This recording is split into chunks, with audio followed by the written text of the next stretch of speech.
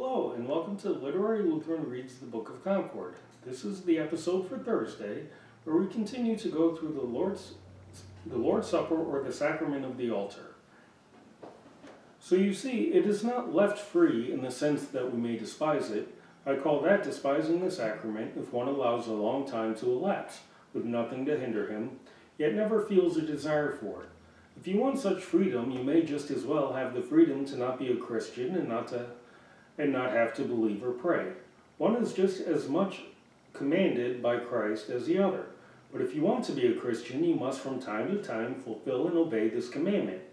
For this commandment ought always to move you to examine yourself. 1 Corinthians 11:28, 2 Corinthians 13:5.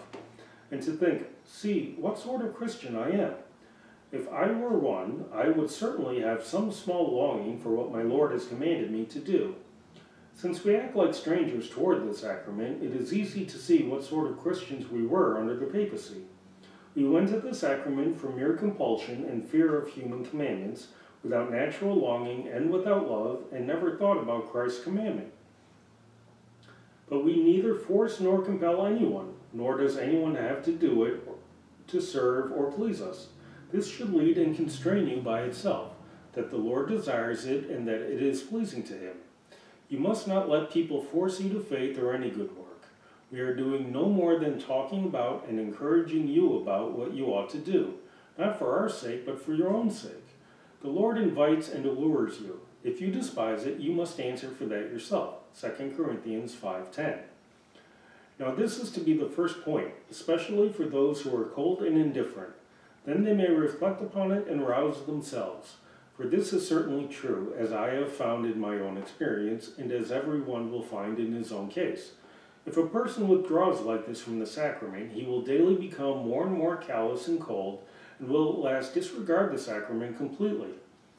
To avoid this, we must examine our heart and conscience, 1 Corinthians 11:28, 2 Corinthians 13:5, and we must act like people who desire to be right with God, Psalm 78:37. The more this is done, the more the heart will be warmed and enkindled, so it may not become entirely cold. But if you say, how can I come if I feel that I am not prepared?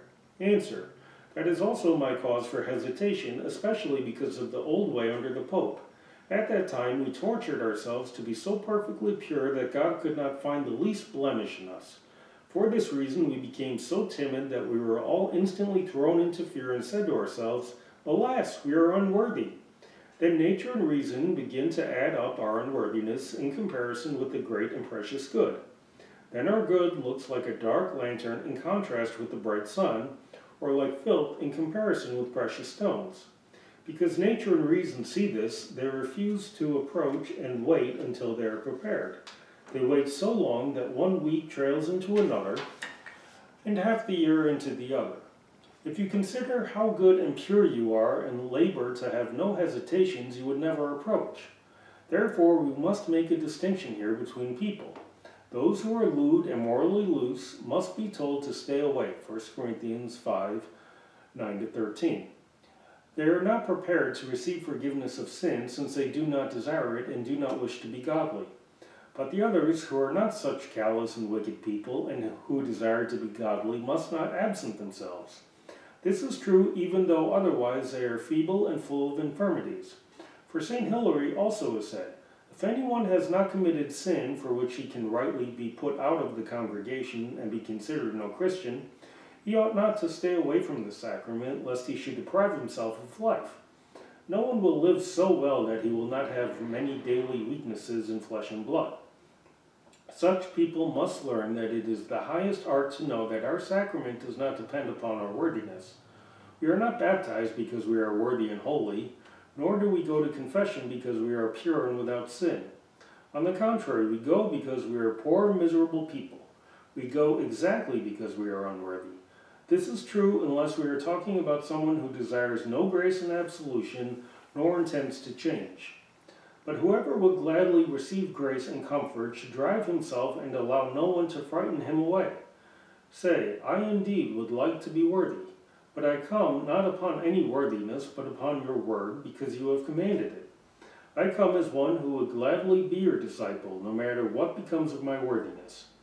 This is difficult. We always have this obstacle and hindrance to encounter. We look more upon ourselves than upon Christ's word and lips. For human nature desires to act in such a way that it can stand and rest firmly on itself. Otherwise, it refuses to approach. Let this be enough about the first point. In the second place, there is besides this command also a promise, as we heard above. This ought most strongly to stir us up and encourage us. For here stand the kind and precious words. This is my body which is given for you. This is my blood shed for you for the forgiveness of sins. These words I have said are not preached to wood and stone, but to me and you. Otherwise Christ might just as well be silent and not institute a sacrament. Therefore consider and read yourself into this word, you, so that he may not speak to you in vain. Here he offers to us the entire treasure that he has brought for us from heaven. With the greatest kindness he invites us to receive it also in other places, like when he says in St. Matthew 11:28, "Come to me, all who labor and are heavy laden, and I will give you rest." It is surely a sin and a shame that he so cordially and faithfully summons and encourages us to receive our highest and greatest good, yet we act so distantly toward it. We permit so long a time to pass without partaking of the sacrament that we grow quite cold and hardened, so that we have no longing or love for it. We must never think of the sacrament as something harmful from which we had better flee, but as a pure, wholesome, comforting remedy that grants salvation and comfort. It will cure you and give you life both in soul and body. For where the soul has recovered, the body also is relieved. Why then do we act as if the sacrament were a poison, the eating of which would bring death? To be sure, it is true that those who despise the sacrament and live in an unchristian way receive it to their hurt and damnation. 1 Corinthians 11:29-30. Nothing shall be good or wholesome for them. It is just like a sick person who on a whim eats and drinks what is forbidden to him by the doctor. But those who are mindful of their weakness desire to be rid of it and long for help. They should regard and use the sacrament just like a precious antidote against the poison that they have in them. Here in the sacrament you are to receive from the lips of Christ forgiveness of sin.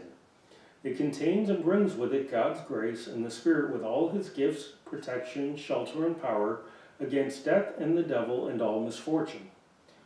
So you have from God both the command and the promise of the Lord Jesus Christ. Besides this, from yourself you have your own distress, which is around your neck. Because of your distress, this command, invitation, and promise are given. This ought to move you, for Christ himself says, "Those who are well have no need of a physician, but those who are sick." Matthew 9:12. In other words, he means those who are weary and heavy laden with their sins, with the fear of death, temptations of the flesh, and of the devil. If therefore you are heavy laden and feel your weakness, then go joyfully to the sacrament and receive refreshment, comfort, and strength. Matthew 11:28. If you wait until you are rid of such burdens so that you might come to the sacrament pure and worthy, you must stay away forever. In that case, Christ pronounces sentence and says, "If you are pure and godly, you have no need of me, and I in turn no need of you."